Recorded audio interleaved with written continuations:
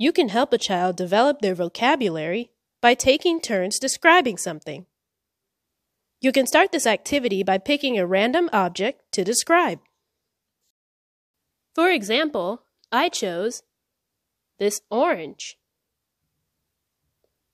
Now you and the child can go back and forth describing the orange using different describing words.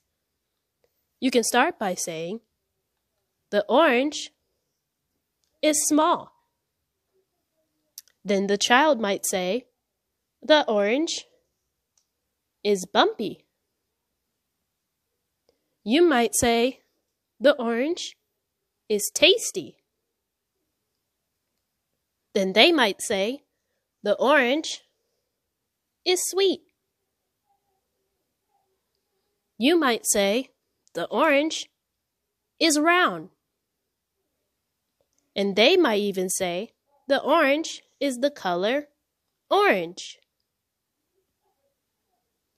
You can continue going back and forth using different describing words.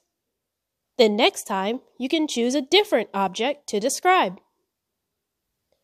Doing this activity helps a child learn new words and their meanings.